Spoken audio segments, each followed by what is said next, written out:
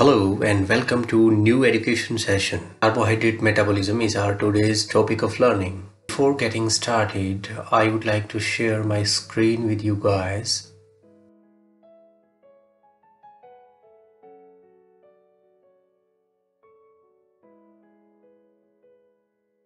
Here it is. Can you see it? Good.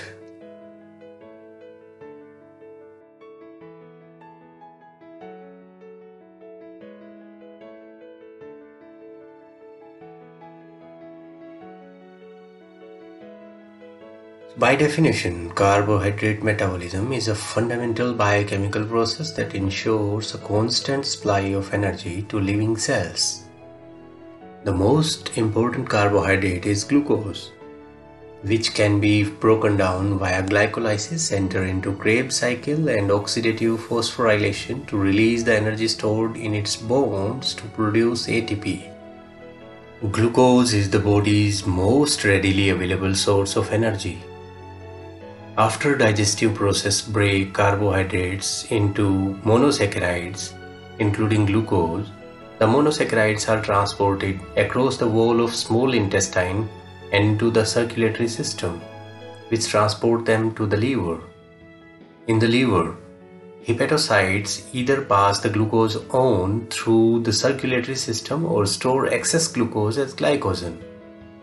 Cells in the body take up the circulating glucose in response to insulin and through a series of reactions called glycolysis transfer some of the energy in glucose to ADP to form ATP. The last step in glycolysis produces the product pyruvate.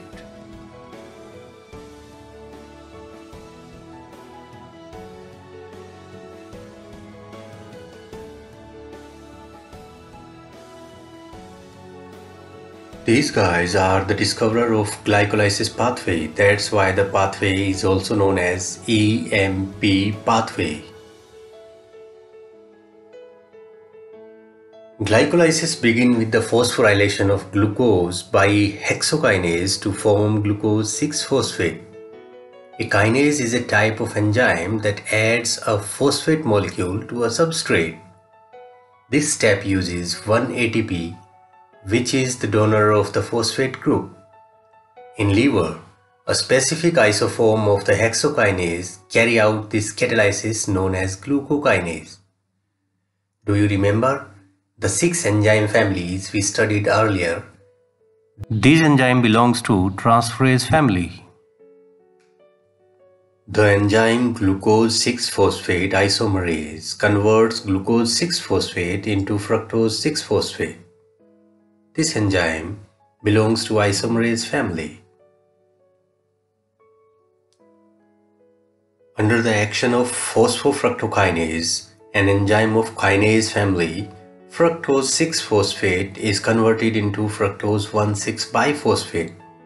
At this point, a second ATP donates its phosphate group, forming fructose 1,6-biphosphate.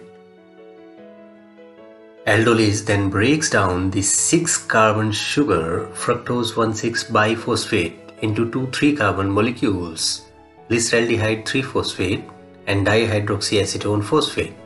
Aldolase belongs to lyase family. The triose phosphate isomerase enzyme of isomerase family then converts dihydroxyacetone phosphate into a second glyceraldehyde 3-phosphate molecule.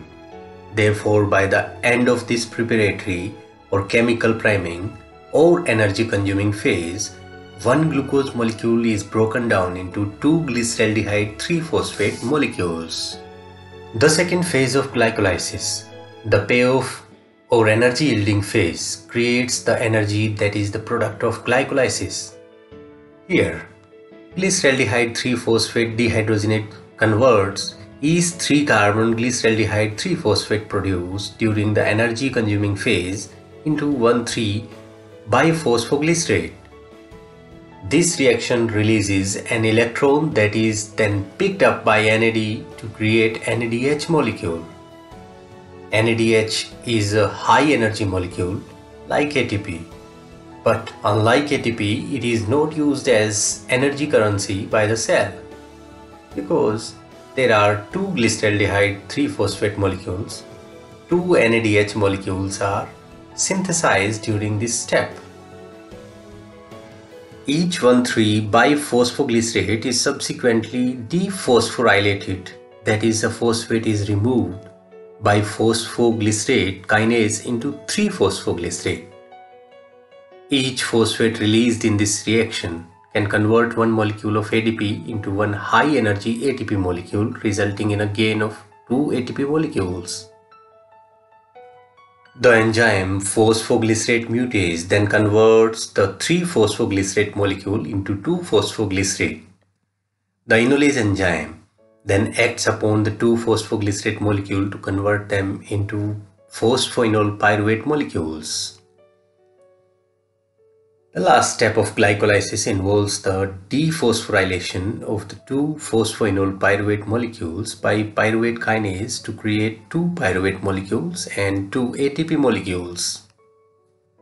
In summary, one glucose molecule breaks down into 2 pyruvate molecules and create 2 net ATP molecules and 2 NADH molecules by glycolysis.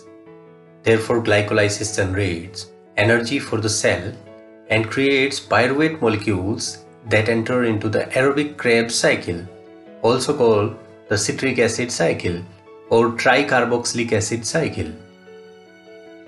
This table gives you a brief idea of energy transmission by each step of glycolysis in kilojoule per mole.